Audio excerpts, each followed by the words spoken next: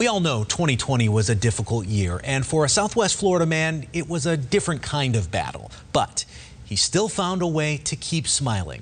Fox 4 photojournalist Karen Deerdorf introduces us to a man who, with a canvas and a brush, paints a picture many of us may not see. He's kind of a special person. Bobby tries to decompress by painting. I've always felt like I could do anything I put my mind to. He has a handicap. I have a disease called Stargardt's. That has made him unable to drive for 15 years now. It's hereditary.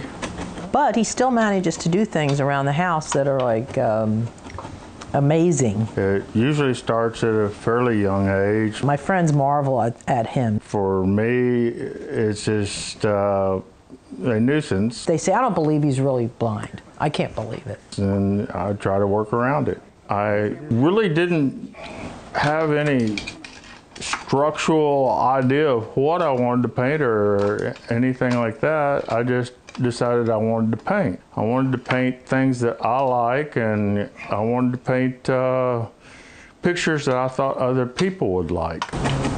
He's interesting, and his art is amazing. People just look at it, and because this is where he has put all his energy. Bobby sounds like a fighter.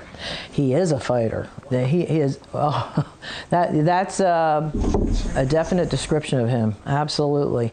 One of our tests is, what does it look like through the kitchen window? I think he's great. Great work.